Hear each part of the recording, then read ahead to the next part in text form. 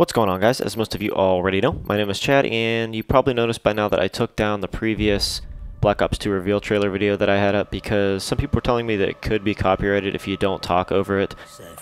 So, I took it down. It's better safe than sorry. So I figured I'd upload another quick one and talk over it a little bit. I'm not going to make it all the way to the end because I suck at breakdowns, and there's a lot of other people on YouTube that do better breakdowns than I do. So I just figured I'd give you guys a couple opinions on it. But the one thing I did want to point out right here, if you slow down this quad rotor, look on the back, it says Charlene. That's the same thing that FPS Russia called it in his video.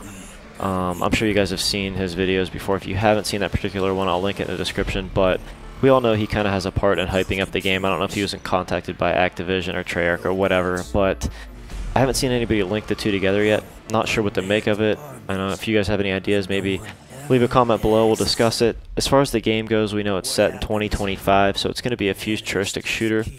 Some of the kind of clips remind me a little bit of Halo, some of it kind of a little bit of Battlefield, so I don't know.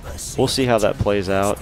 Obviously we know that Treyarch and Infinity Ward, they've had some problems in the past balancing guns initially, so it's going to be interesting to see how they do with or balance guns that haven't really been used yet.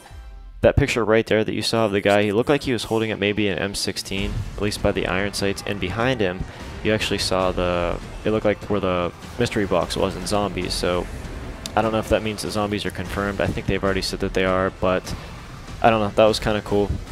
I like this horse stampede part. I don't know what that means. I mean, obviously horses aren't going to go extinct by 2025, but it would be cool if that was some kind of, they added some kind of kill streak or something like that with horses. I don't know why I just said that. It probably wouldn't be cool, but I don't know. We'll see. Dogs, horses, some kind of animal. But whatever, guys. I hope you enjoyed this. If you have any questions or comments, leave them below, and I appreciate all the support. I will catch you all later. Peace.